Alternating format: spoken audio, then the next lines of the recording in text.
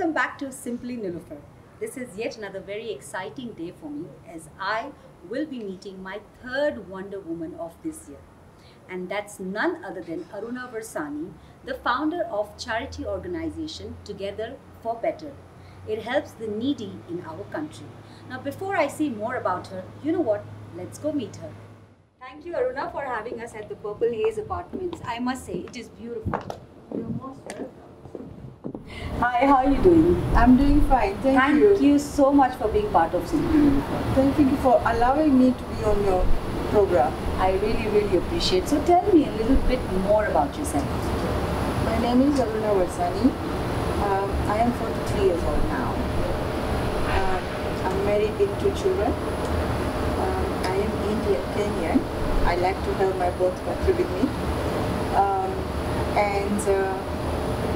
I am a Montessori trainer, so I run a school here in Kenya, in Nairobi, which is based in Italy.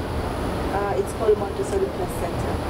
So where I manage the school and I also teach children if I get opportunity to teach. Wow, so you are trained in teaching?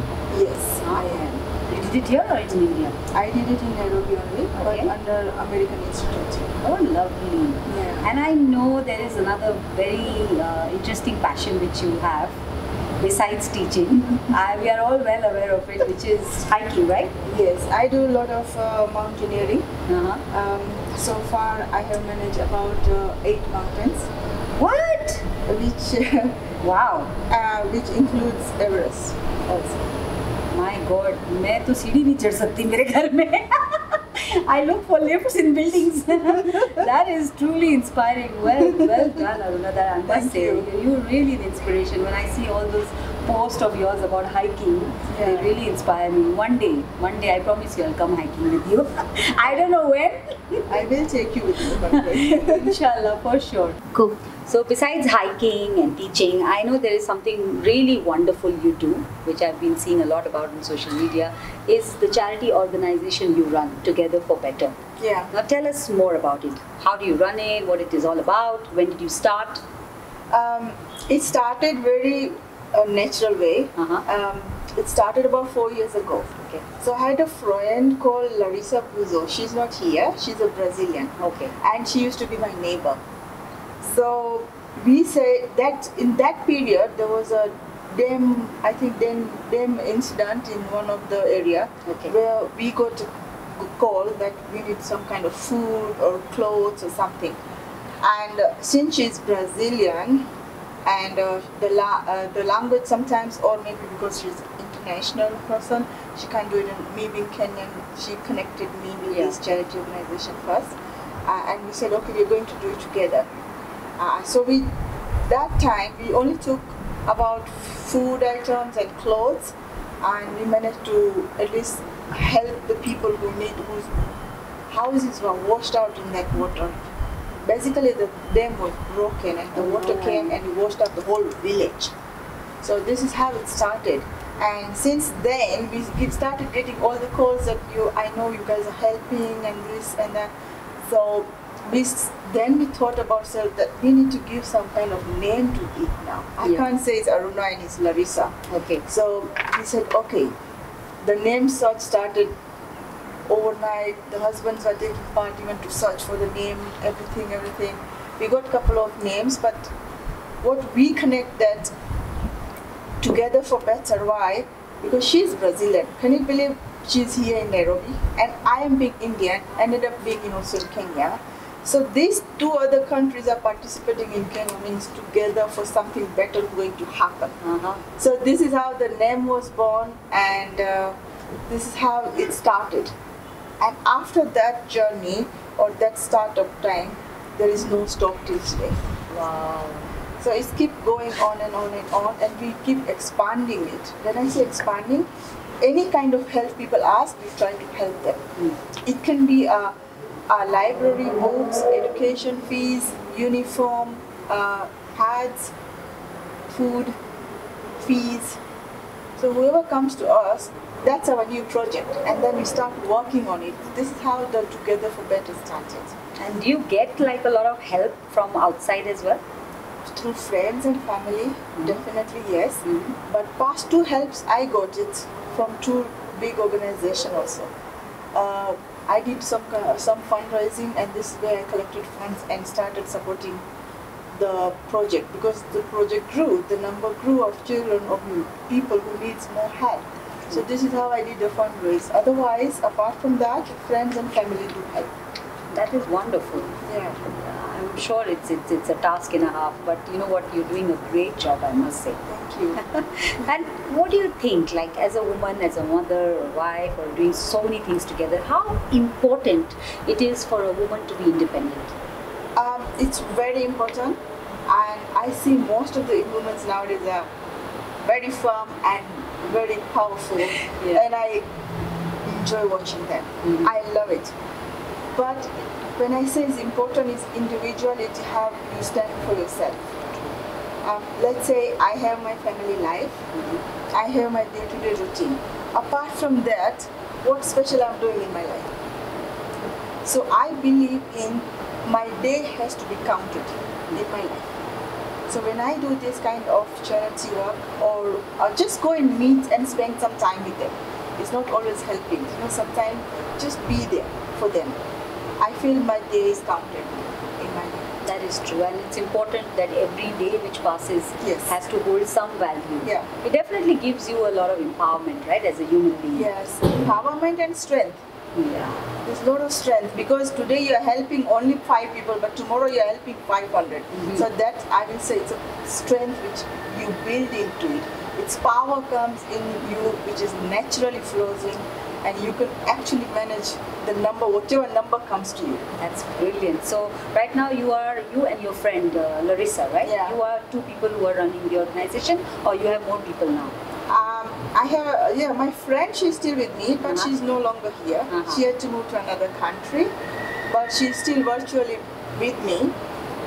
But right now I have another 8 people who is joining me. Wow. I am happy to say, because Together for Better is now official registered franchise. That's brilliant, I must say. कहते हैं ना तिनके से सागर बनता है. So that's I believe in that. Yes. Yeah, that is so I'm so happy I have a powerful team behind me. Of course. And this is how the journey started for Together for Better. Yeah. And so far, let me take you for a little bit in between journey. We have managed to distribute reusable pads. Wow. About 4,455 girls. So that's the number in a reusable pads. When I say reusable pads, it's made out of cloth. Okay. The layer of cloth, and it's simply naturally environmental friendly product.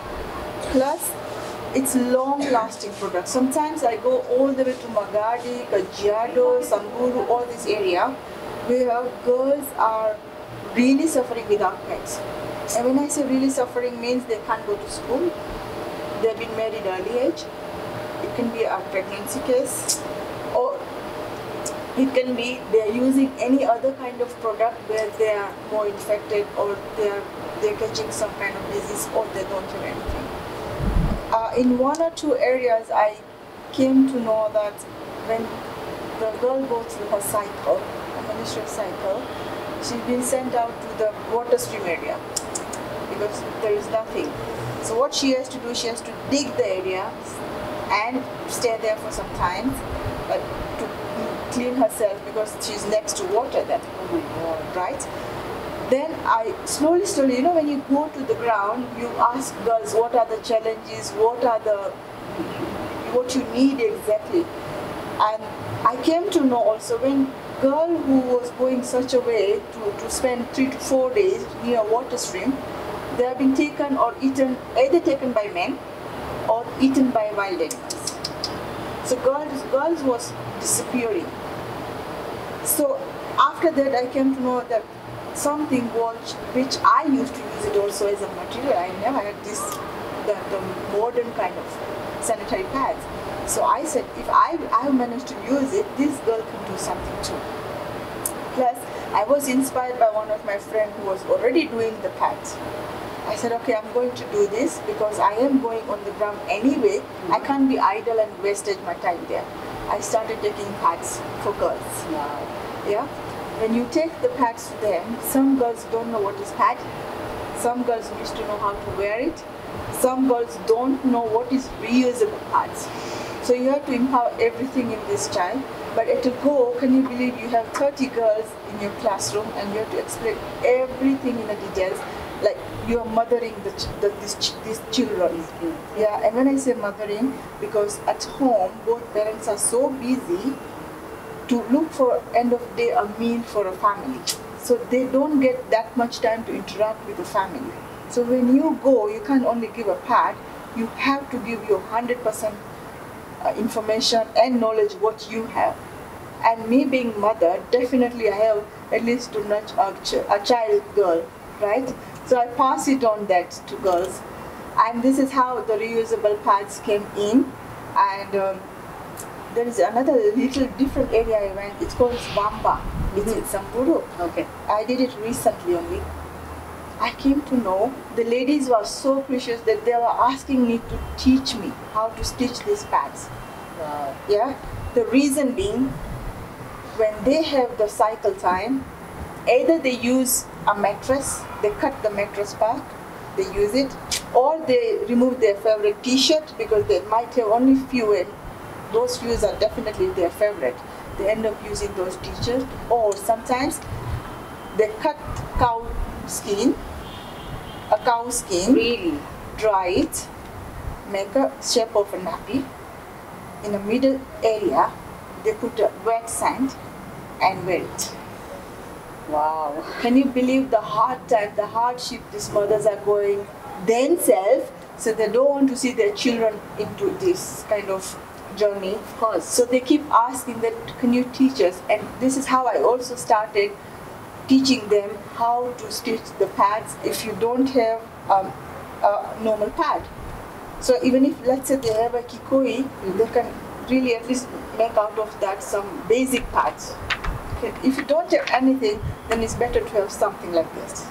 Wow. So is it very challenging, like, because these are people, you don't know them, right? They're totally strangers. Yeah. So is it very challenging to connect with them, to explain them, especially they're growing girls? It's not easy, right? To just suddenly meet someone and then empower them about these new things in their life. So how do you handle those challenges? It can be challenging, but I am lucky to say I have a small platform where Armor of Health of Africa has given me. Wow. So I'm connected with them, and whenever they go for their workshop or fistula camp, they do normally FGM and fistula camp in those areas. Okay. I take along myself with them while they're working on these two different subjects individually. I start working on the other side with the girls who really need help, because if you fix the problem from the younger age, you're fixing a lot of more people into this circle. You get me? So that's why it's not a challenging, but it can be a challenging also, because I go to most of the time Maasai area. Yeah. So I get to know all the Maasai tribe. But when I say Maasai tribe, there are different Maasai tribes too. Their culture is different, but it's not much different than our Indian culture.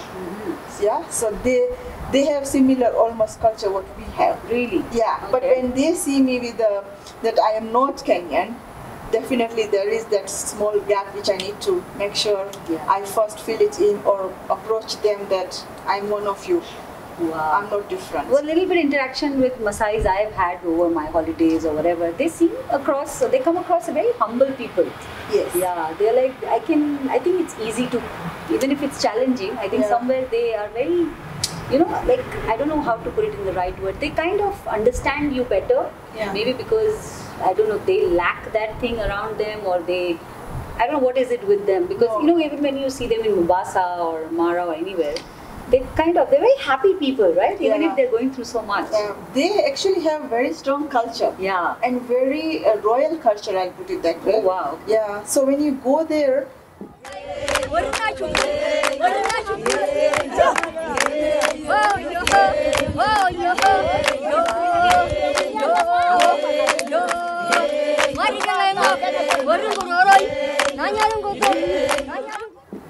they are quite welcoming, but first you have to earn their trust. Ah. Yeah, once you earn their trust, then you belong to that place. Totally. Then they are open to share up their little challenge if they have, or little happiness, what's happening around them. Each time I go, I do get one of the jewelry. Oh, nice! Yeah, so I now have a full set of I can imagine. Maasai jewelry, because they each time they do give me the We want to see Aruna in that whole. Now we have to see for sure. I'm sure you look beautiful with that. Yeah, and each jewelry has a different meaning. Oh wow! So you learn different tribes, different type of jewelry, and then along that they have a different meaning. Ah. Yeah, and that also comes with different colors of jewelry. So these are all details which you need to learn. You need I've to heard for the first time. how they live in, and they are quite warm people. Yeah, very warm, they very do come welcoming. across, yeah. Very welcome. So tell me more about your future projects or future goals, and what are you working on currently right now? Currently, I'm working on some of the library project, which has a unique name also, I must say. It's called Smallest Library in Africa. Oh. It was born in Babadogo slum area. Started by Peter. His name is Peter. He started this project, and when I went there to support girls with the reusable pads, I realized that I need to bring some books into that small library. So this is how the library project I started. So far I've managed that project in different library or different school or different community. In total of 18 libraries are up and running. Wow. So I must say it's good that we started that time this project, because right now in Corona time, can you believe children can't go to school? Yeah. They can't have any access to the social media or I will say Wi-Fi or internet.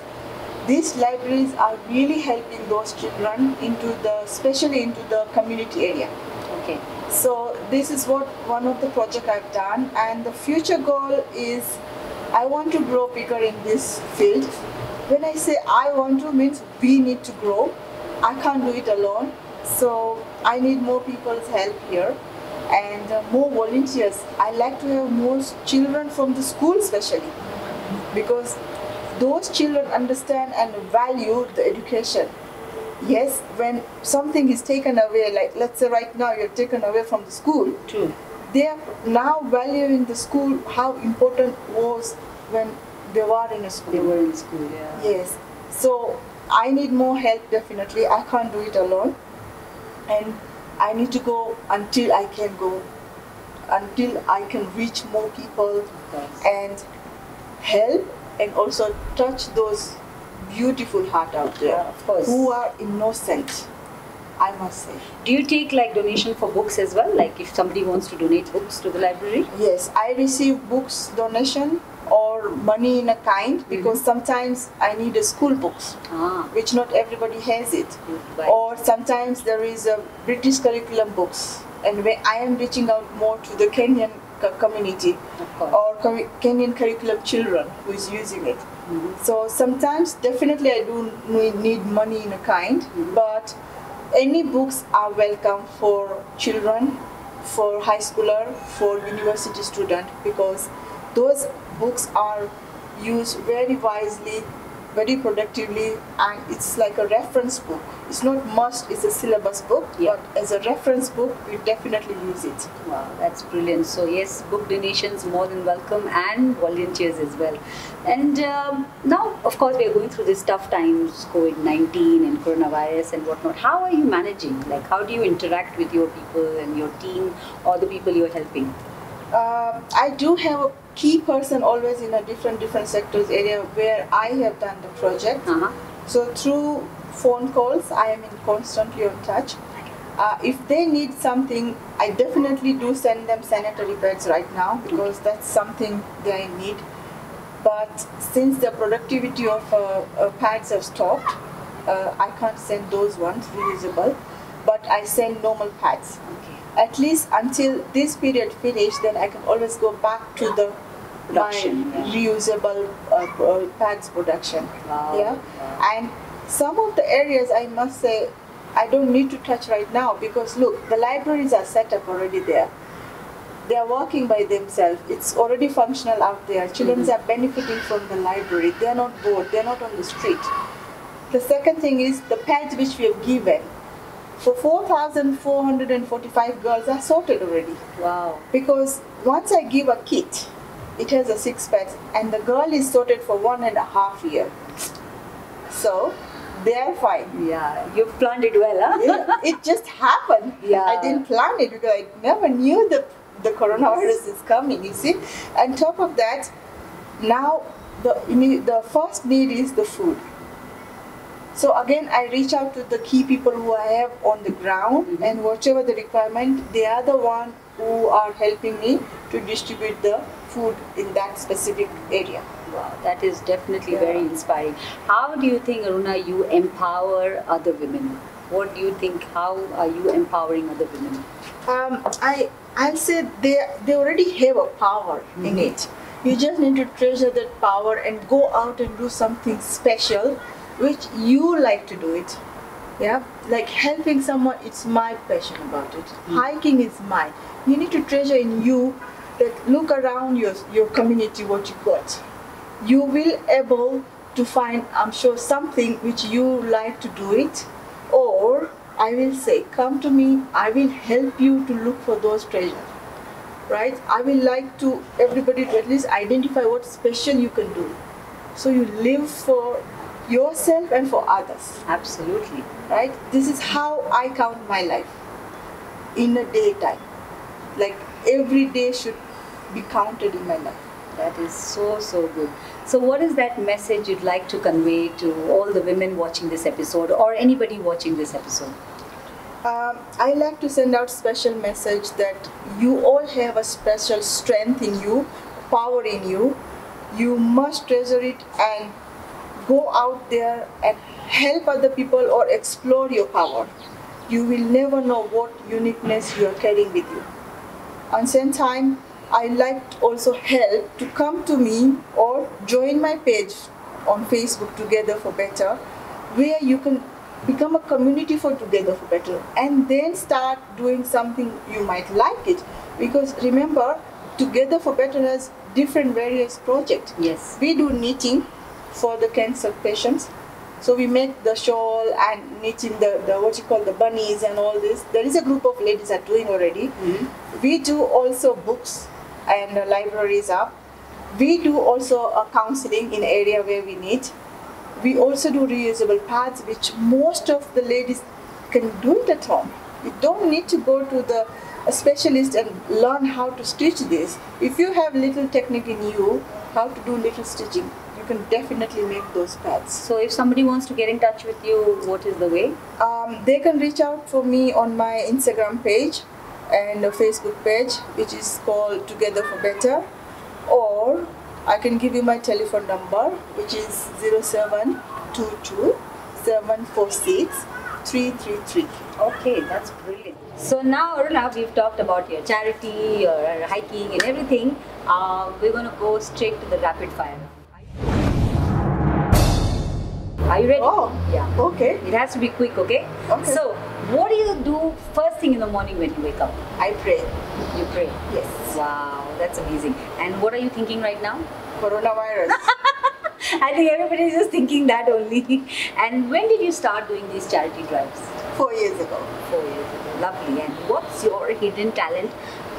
Not hiking and no teaching. Anything else? I do cooking and painting. Okay. And those are two of my hidden talents. Interesting. And what can't you live without? Work. Okay. And what is the first thing you notice about a person? About? A person? A smile. Smile. Okay. और अगर उसके दांत अच्छे नहीं हुए तो? वो ठीक है चलेगा. चलेगा. And what's your favorite food? I love cake. Cakes. What kind? Any cake with the butter icing, I can eat a kilo.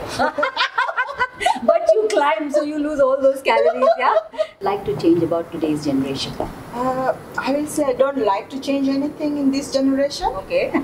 Because they are still doing all the social work, all the communication, all the support they need to send out there. They are already into it. What I will say is they are in a different generation.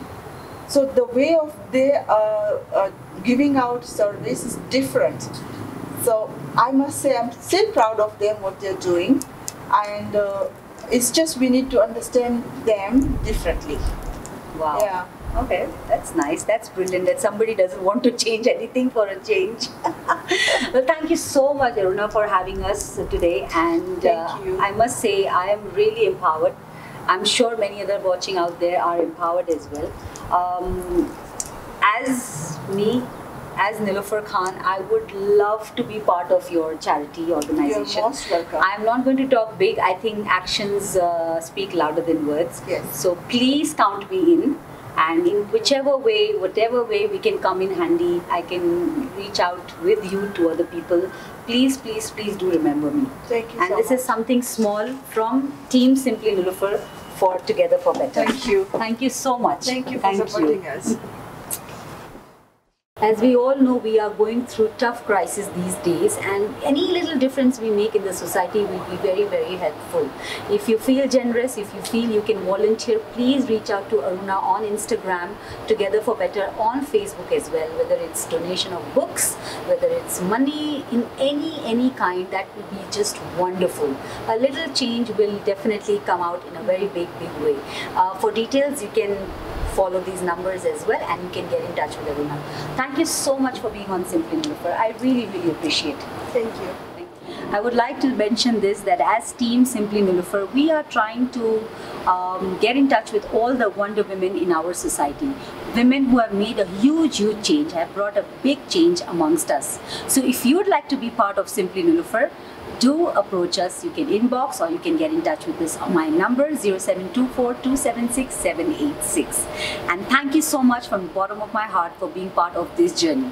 If you liked watching this episode, please do like, share and subscribe to Simply Nilofer. A big thank you from Team Simply Nilofer.